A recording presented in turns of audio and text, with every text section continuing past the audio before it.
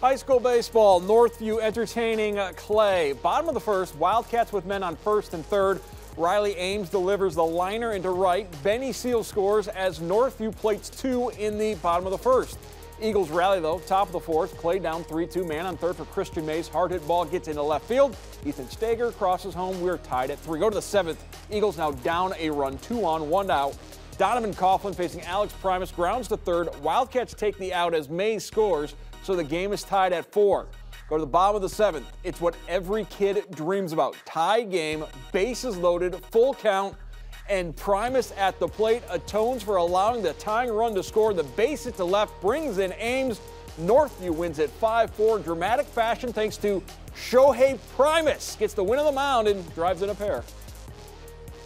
Yeah, I was very nervous at bat going up there after they intentionally walked both of them. I was nervous. I fought off pitches, and I knew I had to make up for my mistakes in the top of the inning. And, yeah, I hit it, and I knew it was a base hit. I got it in, and basically, yeah, teammates came out. It was a very good moment. With more on that very good moment and several other moments in tonight's game, we turn to Tim Clagg and Rhett Boyd.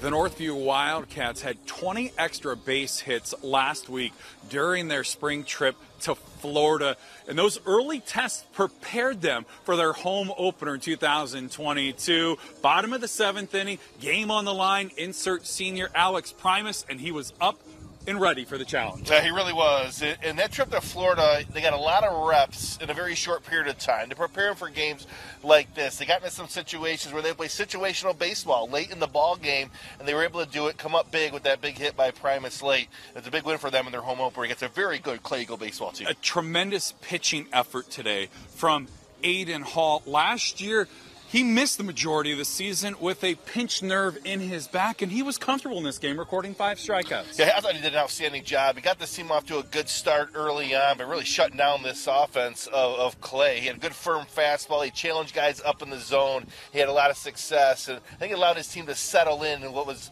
nerve-wracking, home opener, playing a quality opponent. He did an outstanding job on the bump today for the Wildcats.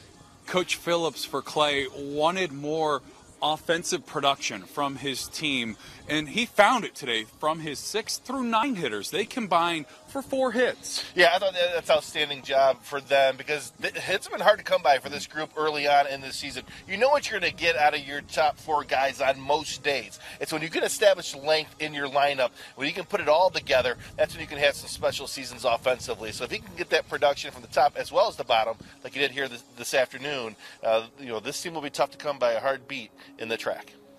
Northview off to a red-hot start. They move to 6-1. Clay falls now to 2-4.